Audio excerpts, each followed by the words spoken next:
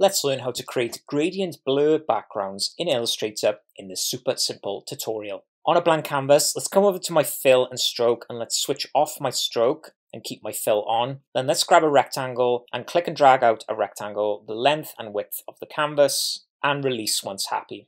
Next, come to my gradient panel, and if I can't find it, go to Window, Gradient, and select a points gradient to activate a points gradient within the rectangle. With each point in the gradient, I can select it, I can double click it and either use the color picker or the swatches to assign a new color to that point in the gradient, and I can click and drag the circle here to increase or decrease the intensity of the gradient in the blend. I can also move these points to different places within the rectangle by clicking to select and clicking and dragging them around the rectangle. I can also add more points either by clicking with points, so select and click anywhere to add more points, and I can delete them by selecting them and pressing backspace, or I can select lines in the gradient swatch panel and I can click and drag out a series of new points that are connected via a line, as you can see here. So go forth, add, remove or change as many points as you like and add as many different colors as you like to each point.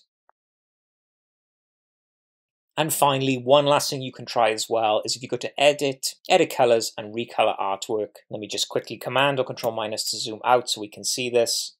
You can use the Recolor Artwork color wheel to test new color schemes and mess around with the positioning of the colors within the gradient. And there you have it, fully customizable gradient blur backgrounds in Illustrator. I hope you found that helpful, and if you did, don't forget to like and subscribe. Thanks for watching, keep on designing, and I will see you for the next tutorial.